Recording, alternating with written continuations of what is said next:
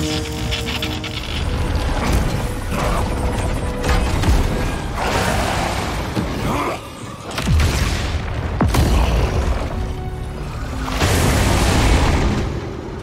say Insomniac never sleep is a running gag now, but the truth is they really have delivered on two amazing things. They push technology with focus and at a pace others struggle to compete with. I cannot think of another single studio that has delivered not only the quality but quantity of games they have since the amazing 2018 PS4 Spiderman.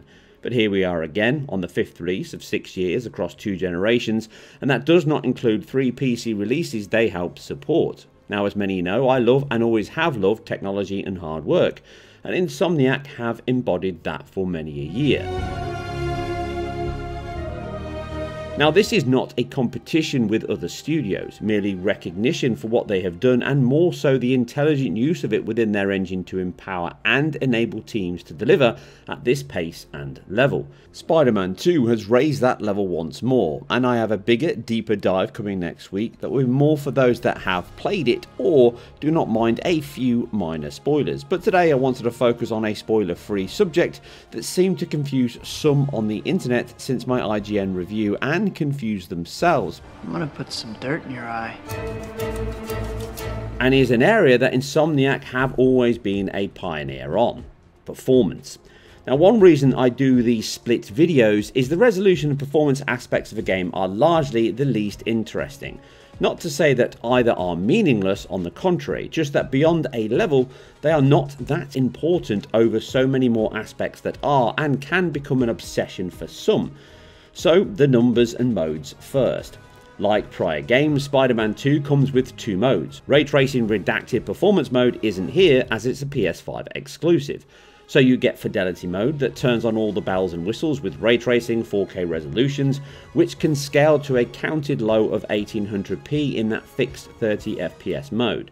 Partnering this is the performance mode, which includes the same ray traced effects, just cut back on the range of objects reflected and amount, along with a few less surfaces that fall back to cube maps. Both use it on water bodies and interior scenes now. In addition, they also reduce the hair spline effects with reduced splines and resolution, along with shadow cascade and resolution and ambient occlusion, which remains screen spaced in both modes. The biggest cut is resolution though. I'm so getting fired. This now tops out at 1440p in the performance mode and can scale down to 1080p in its base 60 FPS mode at least. The game uses Insomniac's own temporal injection AA to reconstruct that back to 1440p or 4K targets as and when needed, and due to this and the incredible but comic book art style, the image quality is superb in both modes, but performance certainly has more instability and shimmer. But Fidelity has the superior resolve overall on the exquisite materials, textures and assets in the game, and those RT reflections are of a higher resolution using a reconstructed 1080p base, whereas in performance mode there are 720p base reconstructed back to 1440p. All in, these are the best ray trace effects and reflections in any console game, and they also have one of the largest impacts on the visual quality, as you can see so much life in them, which adds a great deal to the Big Apple's impact, with even more of it for Peter and Miles to explore now they are a twosome. Like prior games though, starting with Rift Apart, Insomniac have made the best use of a 120Hz screen and VRR screens. These two functions are separate to the modes just explained and can be enabled on each or disabled. However, without a 120Hz screen, only the performance 60 FPS mode will benefit from VRR, as the base 30 FPS cap in Fidelity is below the use case of VRR, and performance here is already rock solid. It says 30 and you get it. As I've completed the game, even in the heavier sections, it maintains that 99% of the time, and any dips are cutscenes, shot swaps, small loading stutters, or maybe one alpha effect too many in your face. It is almost a perfect mode with the brilliant and improved per pixel motion blur, and without it, the game does feel and look less smooth, certainly on fixed panel displays such as an OLED or LED. It also adds to the CGI look that Insomniac games have with such high quality assets, lighting and models, and is my default mode almost with one caveat.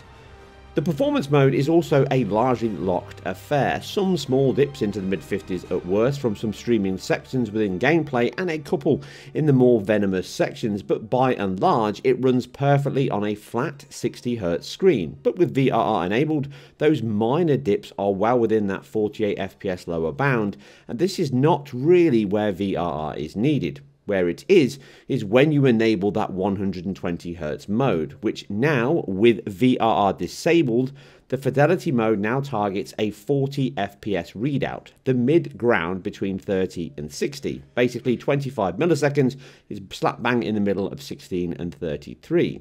And this is my default mode, as you get all of the 30 FPS quality, a slightly lower DRS base now of approximately 1440p levels, but the performance is significantly smoother, and although not just like 60 FPS, it does run and play much smoother than 30 FPS, and the minor dips in resolution are pretty much invisible. We gotta help him before he hurts someone, or himself! Open wide!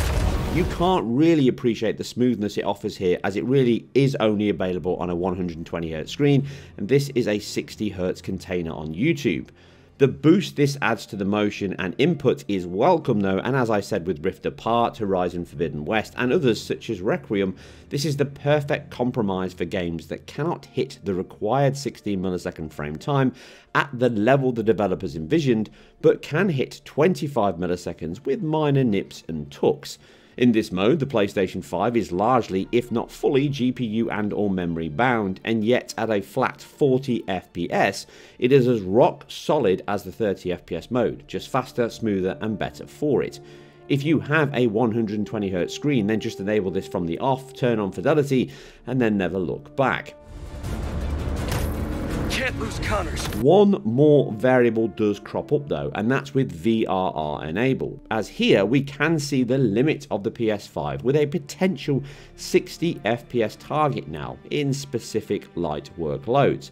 The main readout here though is the mid-ground of 40 and 50 FPS. The DRS may also be slightly wider here, but I still only counted 1440p as a base, a minor blemish, but the results are more a curio than a significant increase to the excellent 40 FPS mode. It is another great choice for benchmarking against PC, as I used in my PC test with Remastered and Rift Apart, and I'm really glad the choice is here for you to make. And if any pro console does land, then this mode could become the new go-to mode and continue as a benchmarking option. Finally, I wanted to spend a minute or two explaining how all of this works, as some static cropped up online this week, and I saw much confusion and consternation online from some.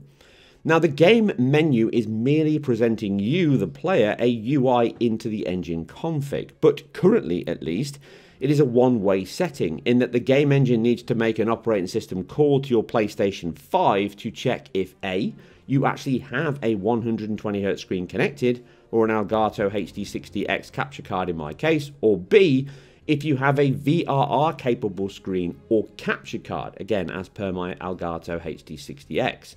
If both of these are true, then the setting will be active in the game, but this is not updated from that operating system layer call, it just reflects what you chose. If both of these checks are false in the operating system, then it will be window dressing into the menu you're looking at. And let's say, for example, if somebody thought that they could capture a 120Hz capture off screen or through a card, but the card itself doesn't support VRR, then it doesn't matter what you've got enabled in the menu, you'll be sadly mistaken with the results because you'll just get a 60 FPS output. No point counting the frames there. It is on you to know what setup you have and then have it enabled correctly in the operating system menu.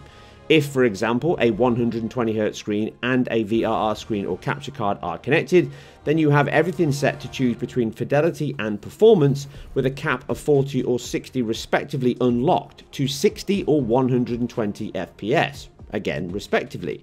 If not, then you will be left thinking you have better performance than you actually do.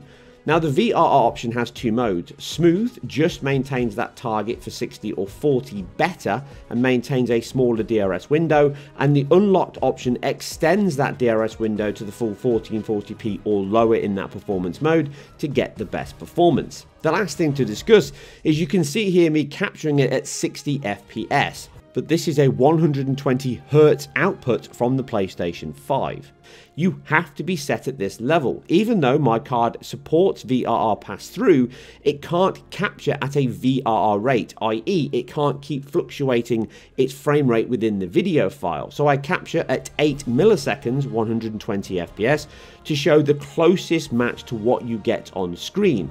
As you see here, capturing at 60 FPS, so long as it falls close to that 16 millisecond window, you get a closer balance to what it runs like on a 120 Hz screen.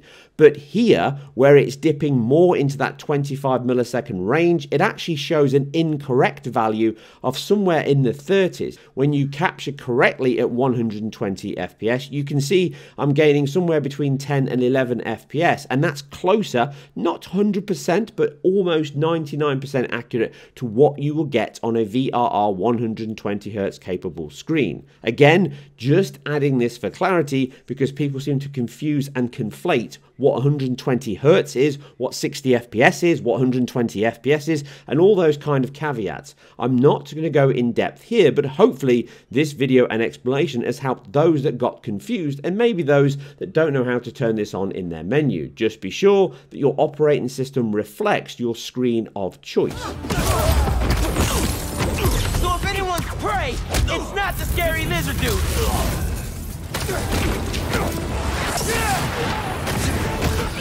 And we can see that 40 to 50 FPS is the average readout in that fidelity mode, but we have one final mode, which is that VRR Unlocked 120 Hz Performance mode. Again, we can see it hit 100 FPS.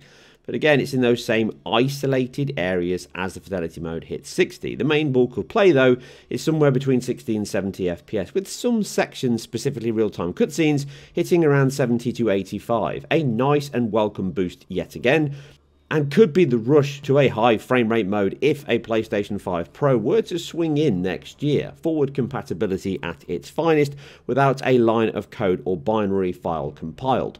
The main thing to reflect here is Insomniac have gone over and above many other teams, and they deserve the praise for that. If we take some examples over the past year or so, third party in Jedi Survivor and its performance mode, which was wholly inadequate at launch and then had an updated version recently that was needed, but that came months after the game shipped. And even first party titles in Redfall, which has only just this week shipped with a 60 FPS mode on the Series X and S, something that should have been present from day one for an online shooter, as it really is required. The team here have already delivered both ends with a sharp 4K locked 30 FPS fidelity mode and an equally locked 60 FPS performance mode with intelligent nips and tucks. The 40 and 60 plus VRR modes are all icing on that cake and show, along with increases in engine work, visual quality, world density, fast travel, that the biggest competition they have is themselves, and that's a great place to be.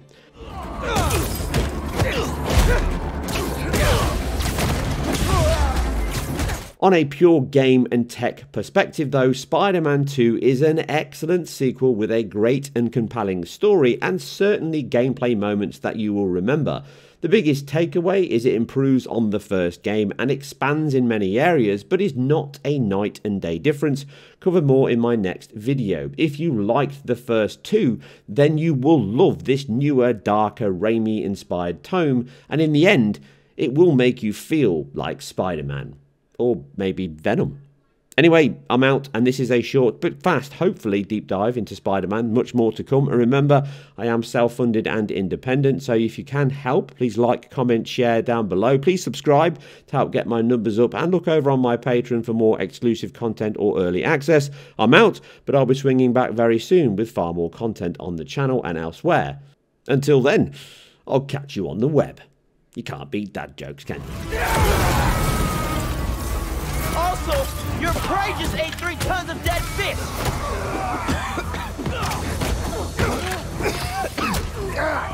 What is this stuff? And he wants to change the menu!